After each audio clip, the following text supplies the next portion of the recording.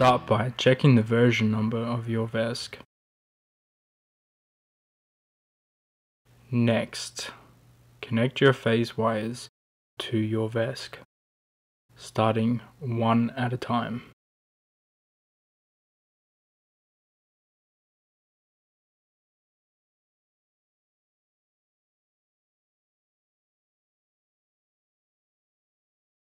If your motor spins the opposite way, just swap two phase wires.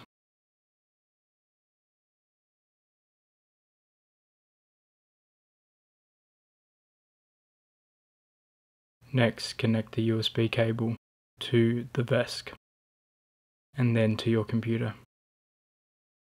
Then connect your battery.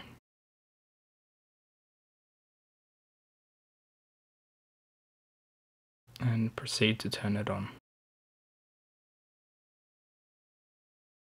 Now open BLDC tool.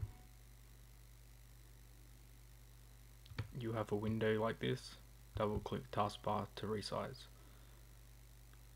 You should have VESC-USB modem, and now you can click connect.